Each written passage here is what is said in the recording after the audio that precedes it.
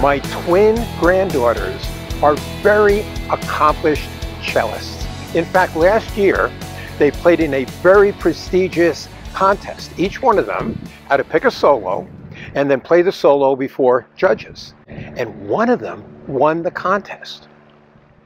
The other girl decided to do some honest self-assessment. What could she do better next time? And she reasoned like this. She said that her sister won because her sister picked a very popular piece and she was able to showcase all her abilities. While she had picked a very complicated piece and she wanted a challenge. So, you know, both approaches have great merit. Analyze the audience and play to please the audience, or pick something that you're going to make yourself better by giving yourself a challenge.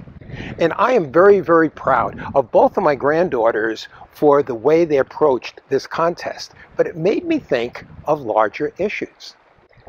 You see, God is always our audience.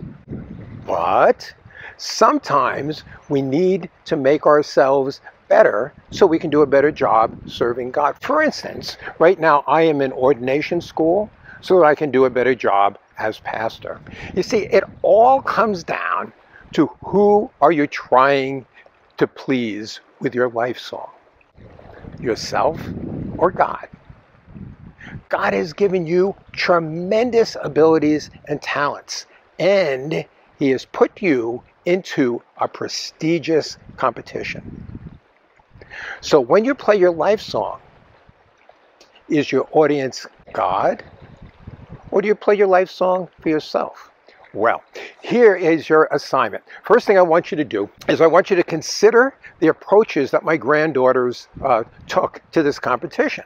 Would you have played to the audience, or would you have tried to challenge yourself? Now, the second thing I want you to do is I want you to consider who your audience is. Who are you trying to please with your life song? Who are you trying to please with the tremendous gifts and talents that God has given you? Well, thank you very much for watching. Have a great rest of your day. Aloha, see you there. And please, please, please play your life song to honor God and to show love to the people God has put into your life. God bless. Let my life song